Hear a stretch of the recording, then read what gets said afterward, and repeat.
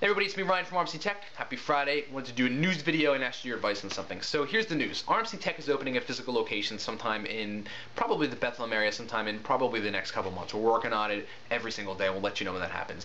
In the meantime, we've moved, as some of you guys have known, from a computer repair and IT company to an iPhone repair company as our main service right now because it's popular and everybody needs it. There's a middleman problem, which we'll talk about.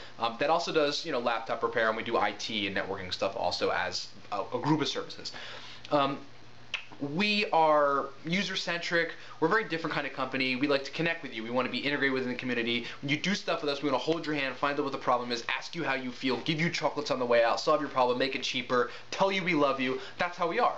So in being a company that's that transparent, and that's our vision for the company, there is no company like that, we like to kind of share what's going on and talk to you about what we think. So we've moved from the computer and IT based model to an iPhone repair model with all that stuff, but the challenge is that though we're still doing iPhone repairs for people in the Valley, Lehigh students and other people that we've been working on over the past couple of months, there's still a large gap, and the gap is this. People still think they have to go to their carriers to get their phones fixed. They come to us after and they go, oh my god, my carrier said it'd be $200 or I don't have a warranty, it'd be $400, can you help me? And then we go, yeah, we can help you.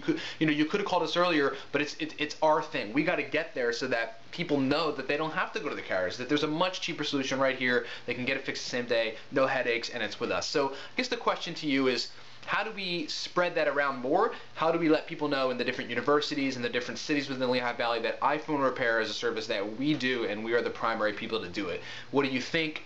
Who do you know? What kind of marketing initiatives can you think of? Maybe this is a collective marketing project. Whatever it is, it's not my phone, but that is a loud phone. Let me know what you think. Thanks for watching.